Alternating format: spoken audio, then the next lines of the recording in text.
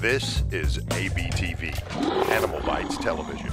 Ants. There are a lot of them. Evolutionarily speaking, ants are some of the most successful animals that have ever existed. There are an estimated 22,000 species of ants found worldwide on every landmass on the planet other than Antarctica, which is a little bit ironic when you think about it. Antarctica.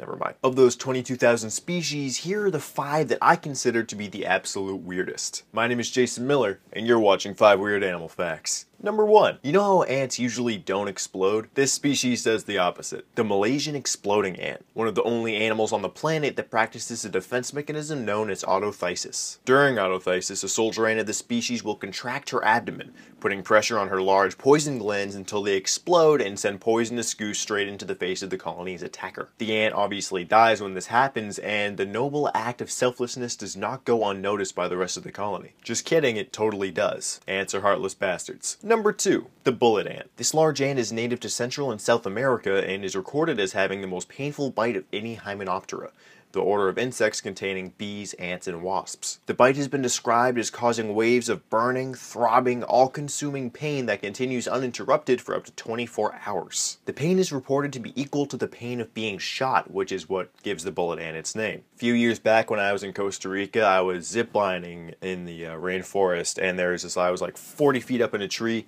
and I put my hand on a tree trunk, like just to balance myself or something.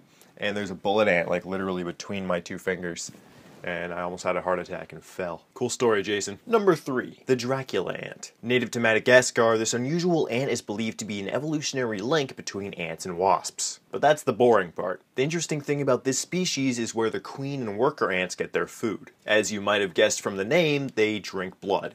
But not just any old blood. No. They drink the blood of their own babies. But don't worry, they don't drink enough of the blood to actually kill the developing larva, just enough to keep it alive so they can drink its blood again some other day. The larvae make a full recovery after being vampired by their mom and her friends, and will someday drink from a baby of their very own. Nature is beautiful. Number 4. The turtle ant. These stout little beauties get their name from the large flat heads belonging to the soldiers, which looks like a turtle shell except not really. Soldier turtle ants rock this lovely headgear in order to fulfill their only purpose in life, to be a cork. They block the entrances to their colony and pretty much just hang out there contemplating their own existence. Ants belonging to this genus are so flattened that they've actually become aerodynamic. When they're knocked from a branch, turtle ants are able to glide back towards the direction of the tree trunk, not unlike a flying squirrel. Just imagine being the scientist conducting research on this. Just sitting up in a tree all day dropping ants. Last but not least, here's number 5. The Trapjaw Ant. When this ant hunts, it leaves its mouth open an impressive 180 degrees wide. It has 2 sensitive hairs pointing forward from its face that work as triggers.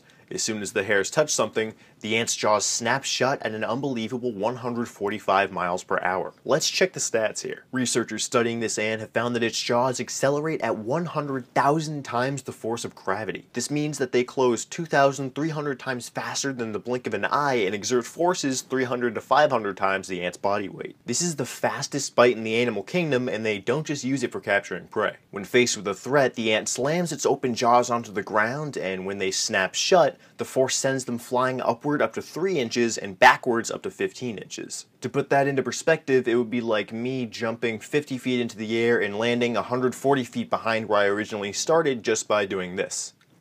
Thanks for watching. Let me know in the comments down below what animals and topics you want to see in future episodes. Seriously, I'm really running out of ideas here. Like and share this video and subscribe to AnimalBytesTV for more awesome animal things and stuff. Check out all my social media stuff with the info in this box. And until next time, my friends, my name is Jason Miller, and I'll see you next Monday on 5 Weird Animal Facts. My name is Brian Barczyk. I've been working with exotic animals for over 25 years. I'm no zoologist, just a guy with a passion for animals. And that passion often takes me on animal adventures around the world. This is ABTV.